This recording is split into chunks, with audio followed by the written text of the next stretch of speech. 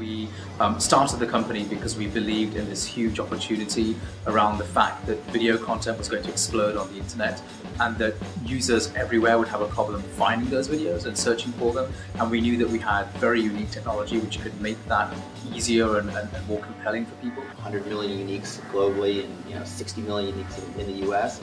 They're all on Blinkx, and be able to be on a clean, transparent site with people who are just video enthusiasts, it's huge.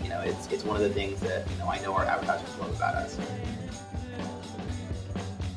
When we started the company, it was 3 to 5 people in the first year or so. When we IPO'd the company, it was about 30, maybe 40 people. Today, it's over 200 people. We're still very entrepreneurial. We still work really hard, and we still move really fast.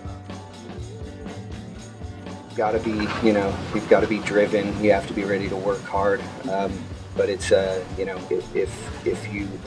a lot of opportunity to get ahead, because we're in an environment where hard work doesn't go unnoticed, and you can progress quickly if you're the type of person that's really going to come in and take it seriously and work their butt off, to be quite frank. And education and qualifications are obviously very important, but they only tell you part of what a person is and who a person is. The other part of a person is what kind of personality do they have, what kinds of teams they like working with, what gets them excited, what's the thing that's going to help them wake up early every morning and want to come to work, and come in a few minutes earlier and leave a few minutes later because what they're doing means to them. It's a very good kind of lively atmosphere here.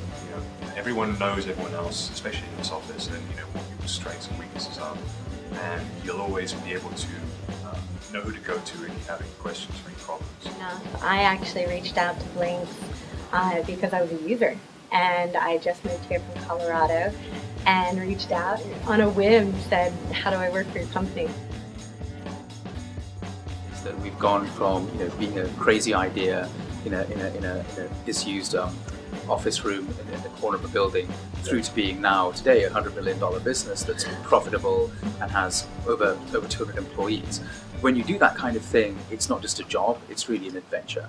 And a big part of what we try to do at Blinkx, wherever possible, is replicate that adventure-like experience for all of our employees. I think that's key.